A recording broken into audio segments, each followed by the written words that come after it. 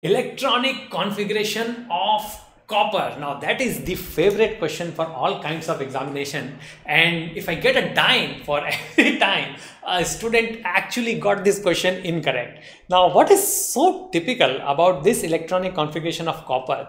It appears so inconspicuous. It is one of the normal elements that we find, and that's part of the reason why students get stumped on this question. So it is in the fourth period, so we are filling the 4s orbital that gets filled up till calcium.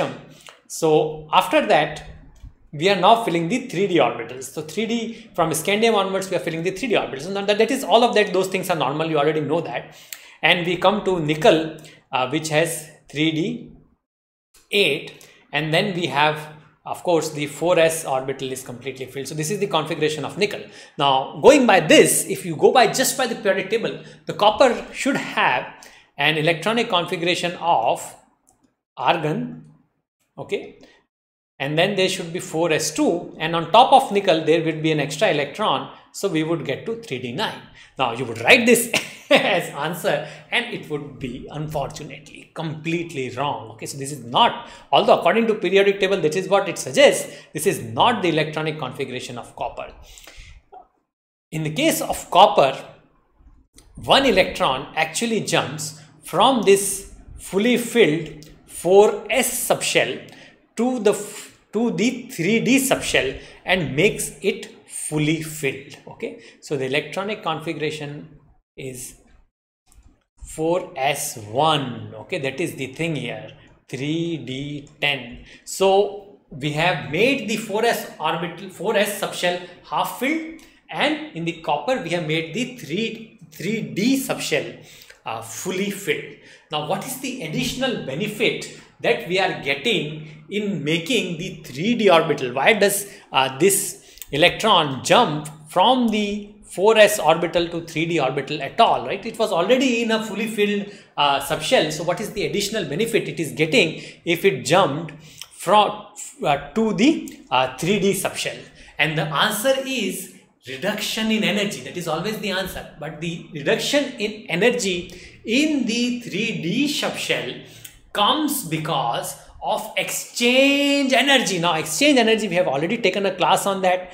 What is exchange energy? See, look at this electronic config. Look at the electrons right here in the 3d subshell. There are 5 up electrons and 5 down electrons when it is completely full. Those 5 electrons can exchange among themselves, which will cause a reduction in their energies, and that is, the reduction comes because of exchange energy, and we have already seen that in our class. In the case that exchange energy is completely missing in the case of 4s orbital. In the case of 4s orbital, because there is only one electron of each spin up and down, there is no reduction due to exchange. Whereas in the case of that 3d orbital, there is a very large, right, because you can exchange with 5 other electrons. That is a very large reduction due to this, and a reduction in energy due to this exchange, and that is why that 4s electron jumps from the 4s orbital and goes to the 3d orbital, and it stays there and makes it fully filled, 3d10. And remember that that is the electronic configuration of copper. Very, very, very, very important. Okay, well, that is the first thing. Now in this class we will also study what about the copper ions. Now what are all the kinds of ions that the copper actually forms? So the very first ion that the copper forms, which is very, very natural, is that it will give away this one 4s electron and it will make the Cu plus ion. That is a very common valency for copper, the most common, Cu plus.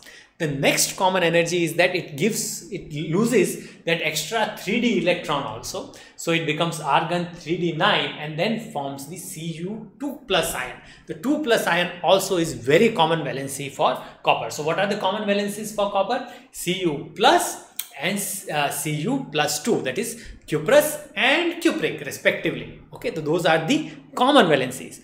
Copper also has 2 rare valencies, that is plus 3 and plus 4, which it forms, of course, by losing more and more electrons from its 3D subshell. Okay, so hopefully things are very clear in terms of copper. Very important questions from the perspective of your exams. Thank you.